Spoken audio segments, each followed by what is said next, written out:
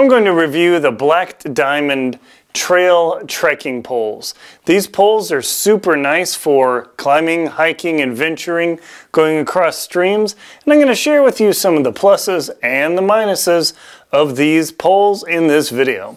So these Black Diamond trekking poles are actually quite nice.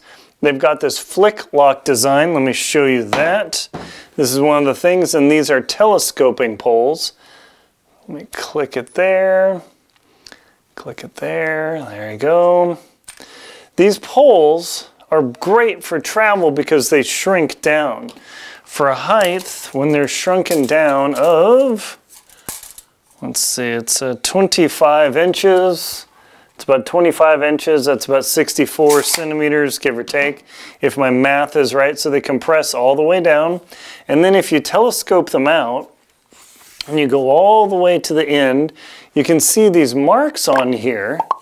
And we're going to go to the end where they say stop.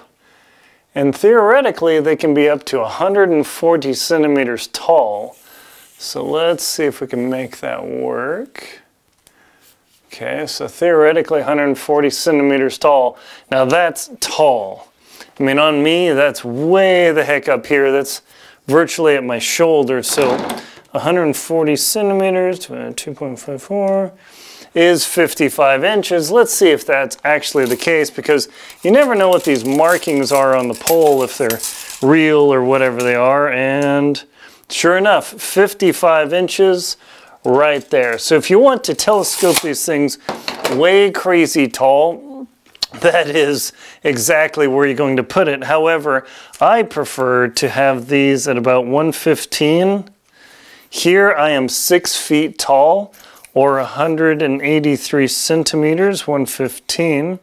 And that allows me, I'll show you right here, that allows me to have the pole to where my arm is 90 degrees if I'm traveling flat, because what happens is I actually put the pole slightly behind me for extra thrust.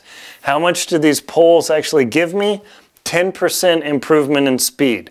How do I know this? Because when I'm towing my tire for training, it maybe takes me an hour round trip, 2 round trips in my neighborhood to go down a hill and come back.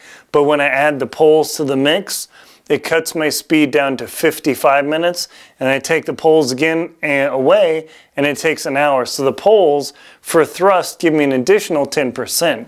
That doesn't sound like much, but when you're traveling 100 miles, consider that in 100 miles or 160 kilometers, that is 10 miles or 16 kilometers. I mean, for some people, 10 miles is a day or 16 kilometers is a day.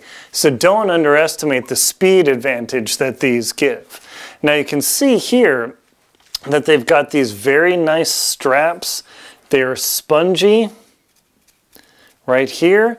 And the way to use the straps is you put your wrist up through the pole, and then you grab the pole like this. That way it can dangle at any time, and you can grab the pole, and ideally you're just holding it like a teacup.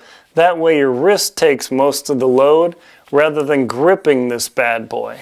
Now these straps are also adjustable from the top strap. You can pull right here, shrink them down, and then it's a little bit harder to stretch it out, but if you lift up, it's actually quite easy to stretch these out. Now, how much can you actually put in these wrist straps? I mean, if I put it all the way down, that is way too small for me. But if I stretch this out, what can I actually fit in there? Well, here are my Black Diamond Revolution gloves that I use in Antarctica. You can see the duct tape there. And if I put these on and I put the idiot cord on here and I put my glove through here, I drop this in here. That's just the right size, pretty much stretched to the limit. By the way, this has right and left markings, which is really nice. There is actually some asymmetry to the poles for the right and left-handedness. Compare that to my old Lucky trekking poles, where they gave me white and black for the topper to tell me right and left. After 15 or 20 years, you really think I can remember which is which? No.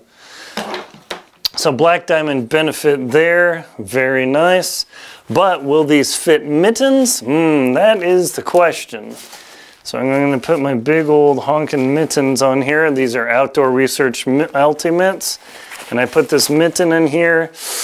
Not really, I can't get my hand down, but remember, these things are 8,000 meter mittens or South Pole, North Pole mittens. So instead of trying to grip the pole, what you do is you put your hand on top of the pole, and then of course your hand's on top, so it puts your arm a little bit higher. So all I do is drop this down to 110 centimeters when I'm especially going uphill.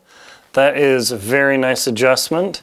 And then the pole is pretty good for thrust here, but if I'm going up a really steep hill, I can drop these bad boys down to only 100 centimeters, which is totally comfortable. Now, if you get the pro version of these poles, you can actually take out the top and put a little ice axe into this thing. This version of the pole, as much as I've been able to figure out, you can't pop it out because there's this pin in here that allows the straps to work. Now, the graphics on here, they come in black or red. I wanted red so I can see them in all of my other black gear. In theory, the foam here, this big extra length of foam, is supposed to help for sweat and everything. I don't know, because some people, they improperly put their hand through the pole and then they grip like this. So when you drop the pole, it's kind of awkward instead of using the teacup maneuver. I don't actually know why they put this huge length of foam on here. It's 6 inches of extra foam, or about 15 centimeters. Eventually, I think I'm going to chop it off. Of course, that means I can't return it. Now, there are 2 versions of this trekking pole grips. One is cork. Now the cork's a little bit more expensive, but a lot of people prefer cork because they don't get as sweaty compared to the foam. However, the foam is slightly more shock absorbent than the cork.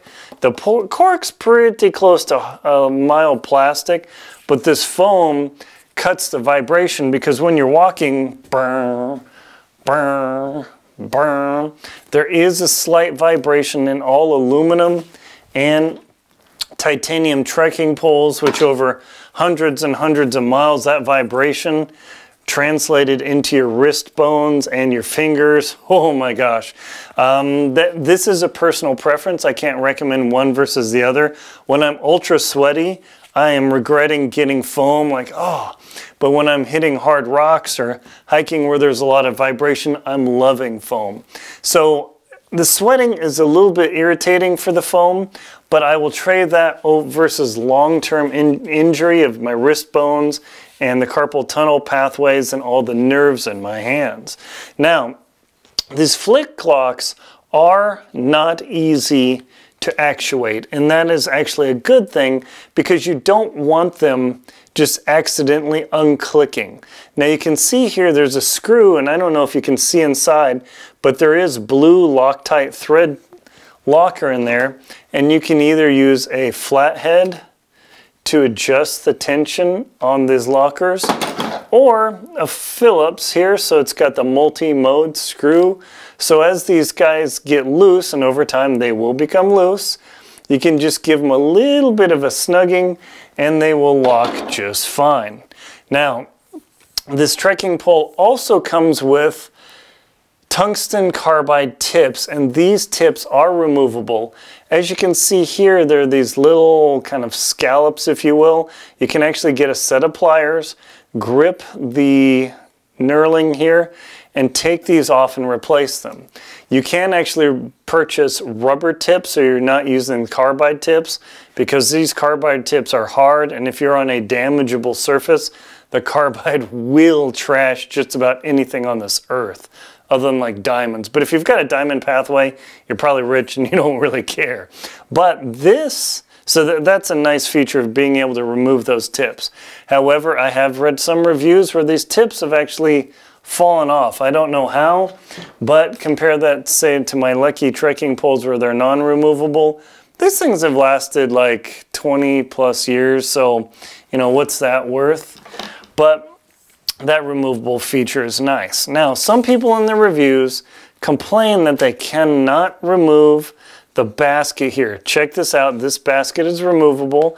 Notice how it just free floats here, but you can see the threads. So what I'm going to do is try and remove this, okay? And instead of trying to hold here, make sure your flick locks are super good and tight, and then you can add a lot of torque and it's much easier to pull this off. Some people have had to revert to boiling their snow baskets. These are called snow baskets.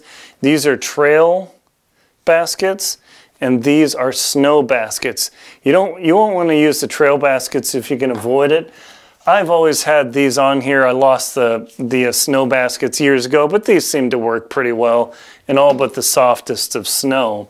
To add this on here, all you do is begin twisting, and it does become difficult. After you do it a few times, it totally becomes no problem.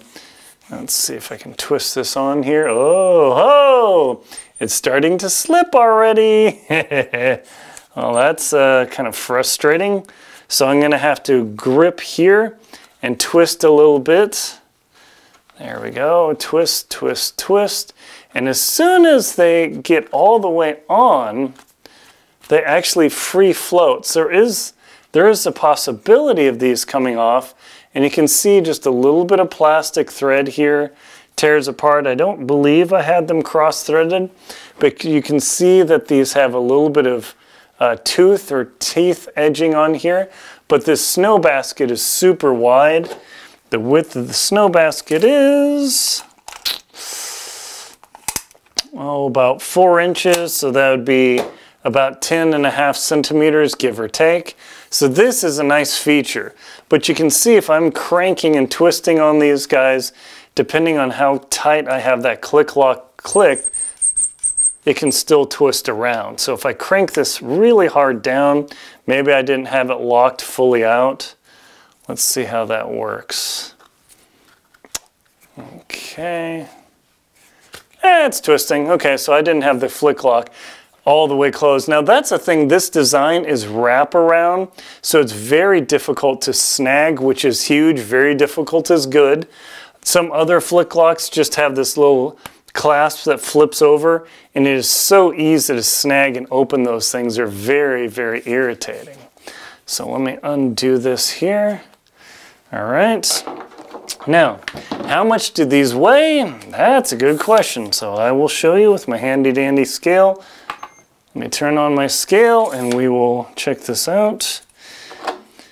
And I will put the regular bottoms on here. Okay, let me weigh the poles with everything. Okay, and lock. Okie-dokie.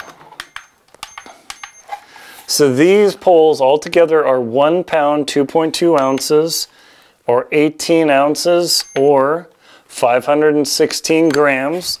Now compare that to my ultra light interlock Lecky trekking poles. These are still the cat's meow. I love these poles because of how light they are. All right, hold. These are a mere 15 ounces or 153 grams. So, sorry, 436 grams. So the difference between the interlock and the snap lock is maybe 3 ounces, or I don't know, whatever is this, 100 grams. It's quite a bit. But the problem is, over time, these twist locks wear out, and when they push down hard or when it's freezing in snow, they tend to sink. I've ordered new parts, but I've gotten 20 plus years out of this, so that's something to consider too. But the nice part is most of the parts on here are replaceable, and if it gets loose, all you do is tighten this guy again and you're back in business.